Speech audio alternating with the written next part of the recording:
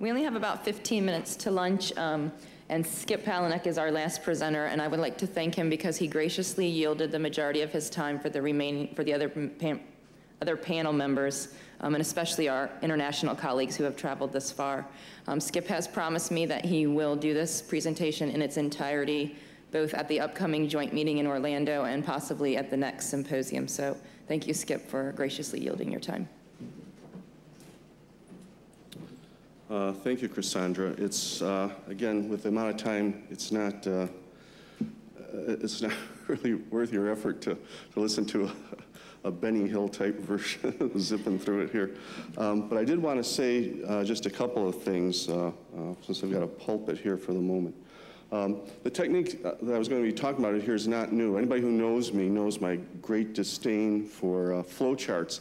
What I present here is a flowchart, the first version of which actually was published back in around 1985 when the International Association of Forensic Sciences meeting was held in Oxford. I presented it then. Since then, it's gone through multiple iterations. The most recent next most recent being in Ray Murray's most recent book, Evidence from the Earth. There's a version in there. And the most recent, and something you might want to get a hold of if you do forensic soil examinations, is Maria Monge, who many of you know from her Heavy Minerals in Color, which is now a great collector's item. The last edition I saw that was available was $495 on Abe.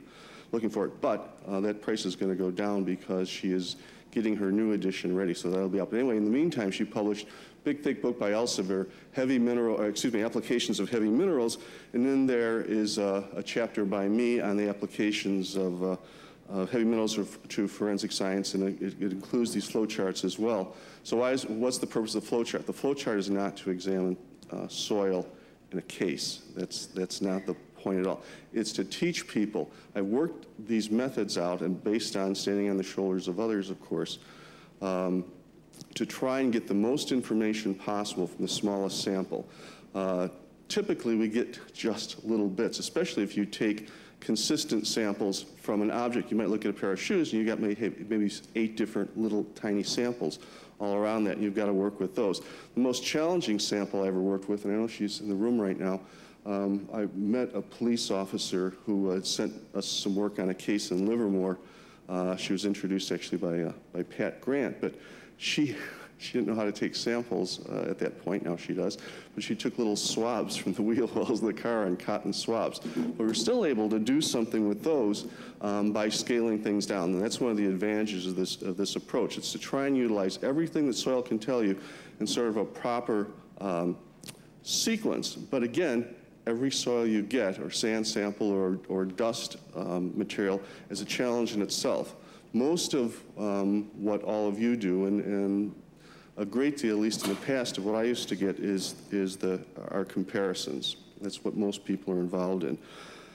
My personal professional interest my whole life has been in geosourcing. You heard yesterday about a very nice piece of geosourcing work that was done following some of those same principles by Andy and others who are here in the audience. Those methods can be of great benefit. It is really I don't know how to describe it, a great analytical challenge, and one of the most interesting intellectual challenges to be able to take a bit of dust or a thimbleful of soil or a small amount of a mud stain or something, and without ever having been to the location in your life, to be able to trace it back to its source. And yet all that information is there. Everything I read when I was a kid growing up and reading about Max Reiseltzer and finally studying with him and working for Dr. McCrone and so forth, and some of the other great names that I've met or only know through having studied their works as I was growing up. Everything tells you you should be able to do this, and in fact, you can. I published my first sort of comprehensive version of this in the late 70s. Those of you who have ever read my chapter on the determination of geographical origin of dust samples in the volume 5 of the Particle Atlas will know what I'm talking about. I try to bring a lot of these things together. That is with some of the talk we've had this week about the survival of trace evidence as a discipline, I think one of the things that we can do to ensure our own survival in this is to think again about going back and being analysts and not just comparators, actually figuring things out. Vinny's talk and identifying unknowns and so forth. There's great intellectual cheeriness in doing those sorts of things. Learning about things, having exact knowledge of things is something I would highly recommend. It takes a lot of time, but what else are you going to do with your time? You know, squander it on, you know, playing or gambling or something? I mean, I don't know. Maybe for some people that's probably a new thing. But there's a lot you can learn. Almost everything in a dust sample, or extrapolating it to a larger, and sometimes you get more information from a soil sample, tells you something about the soil. As I say, this technique, although we don't use it in casework, it's for teaching, it permits you to look at each of these in sort of the purest state. So we separate out the pollen fraction, for example, and look at that. And one of my teachers, my second teacher of palenology, is in the room here. Some of you has workshop, Vaughn Bryant.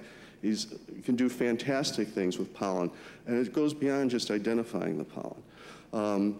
You can look at heavy minerals. I've had a number of cases which I present over the years where we track things down by the heavy minerals and the other components of the sample.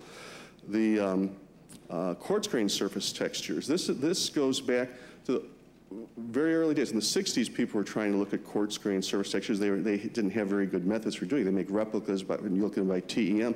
SEM came out. Crinsley and others immediately jumped on that, and they've done tremendous work.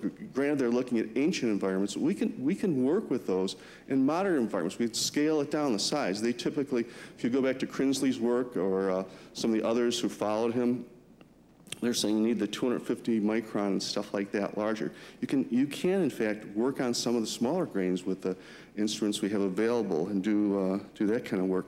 You could even something as insignificant seeming, which typically I've never found a case where it's been important in comparison, but even the clay on the surface of grains and so forth, that you sonicate off of those can give you a great deal of information about an environment. When you put all this together, it's almost like somebody, you know, reading a storybook to you with a happy ending. Everything fits into place in the end, and you'd be surprised.